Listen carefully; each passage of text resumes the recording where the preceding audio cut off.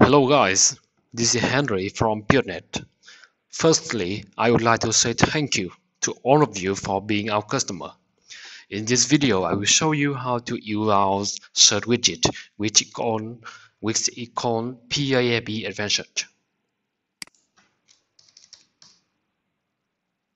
At the moment, the widget is only available in our Pro version, so if you don't have Piotnet Addons for Elementor Pro, you can purchase it in our site pafe.piotnet.com. Now let's try. Drag and drop,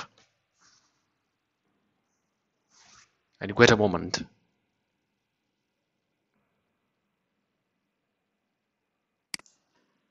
Okay, there are three parts of the search bar.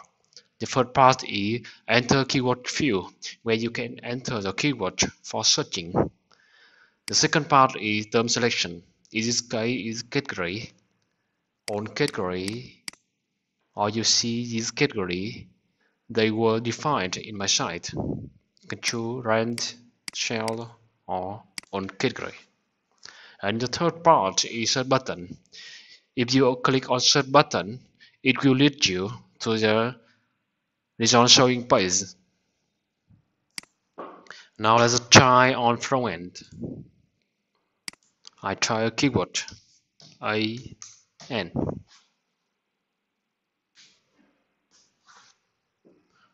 You can see the result appeared. This is what we call result area.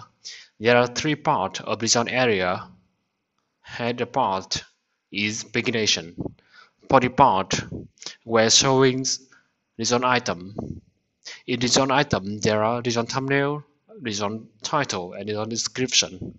And the footer part is show result button. Technically, the show result button has the same function as search button. I would try another keyword, hotel. The result area updated. If I change the terms to rent, for example,